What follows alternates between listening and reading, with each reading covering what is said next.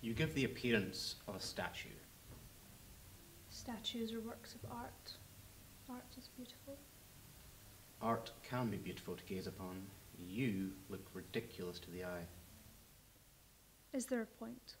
You have not moved an inch in 6 hours. I am wearing Lyonnaise silk, encrusted with Indian sapphires, working with overlay of 200-year-old lace. Apparently too much movement can cause sapphires to shred the lace. If that were not enough, the gown sits atop a bespoke underpinning made of whalebone. Whalebone? Yes, brother, whalebone. The bones of whales. Whales died so I could look like this. All the finest corsets are made of whalebone. You would know that if you knew anything. You would also know that the issue with whalebone is that it is rather delicate and also very, very sharp. And because I am in the height of fashion, that corset is quite snug. So I give the appearance of a statue. Ridiculous to the eye, but that is because I cannot move. And because I must arrive on display, I am forced into a ludicrous gown, so stylish that if I move too much, I might be sliced and stabbed to death by my undergarments. Oh, how joyful it is to be a lady.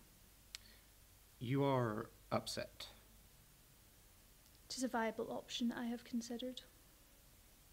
Moving, choosing to be killed by my undergarments. Charlotte!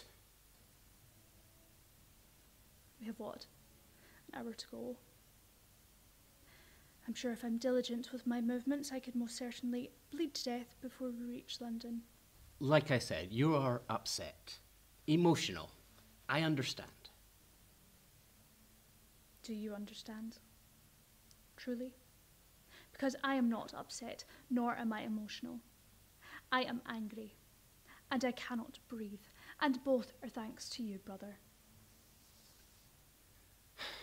You were chosen. This is a great honour. Oh, how difficult was it to be chosen? Someone who can make lots of babies, someone who can read, someone with all the social graces, someone with a royal bloodline. That is all they require. It is not an honour. You could have told them to choose someone else, someone stupid enough to want it. They did not want someone stupid. They wanted you. Adolphus, think. Why me? He could have anyone. Anyone.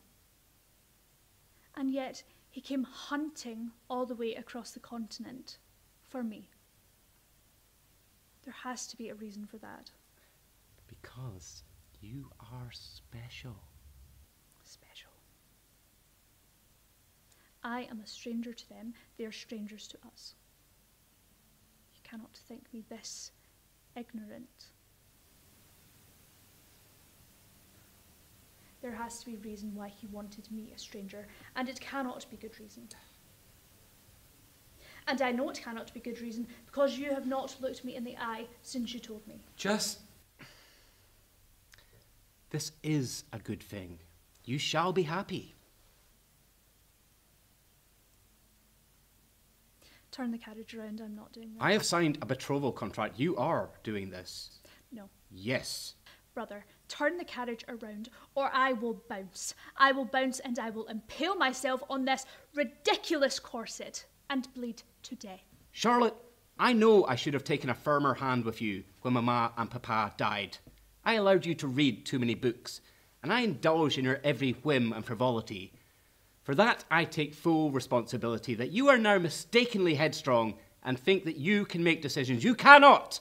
I am in charge. This is happening. I don't understand why. Because they are the British Empire, and we are a tiny province in Germany. We had no choice. I had no choice. There may not be a good reason. In fact, the reason might be terrible. But I cannot question because I cannot make an enemy of the greatest empire on earth. It is done. Now, do your duty for our country and be happy.